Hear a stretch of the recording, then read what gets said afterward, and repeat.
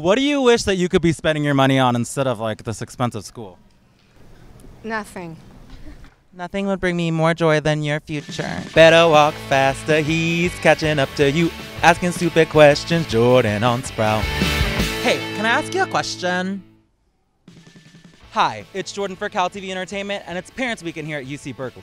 And since my parents don't love me enough to make the hour-and-a-half trip to come visit me, I've decided to ruin other students' relationships with their parents. So now that we're number 2 in the public university in the world, do you feel like you love your child just a little bit less?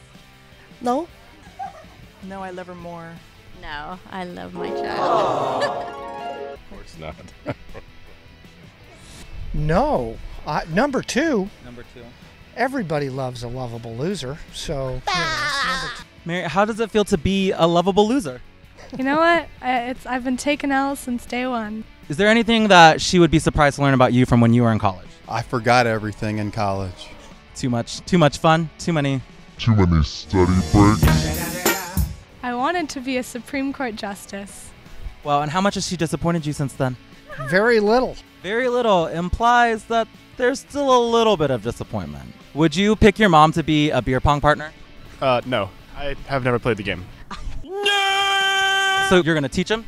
Absolutely. So it costs about $42 an hour to skip a class here at UC Berkeley. How much do you owe your parents? 84. Why the fuck you lying? Oh, you've shared my videos? Maybe. So good. Maybe sounds like a no. What's it feel like to have a mom that loves and supports you?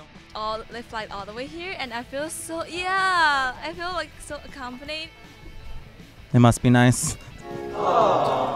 Is this your only child? No. So which one do you love more? My husband. Who's your favorite child? Is it me? Yes, it is. But Perfect. don't tell her. She's standing right here. All right. Y'all want to adopt me? No, thank you. Sure.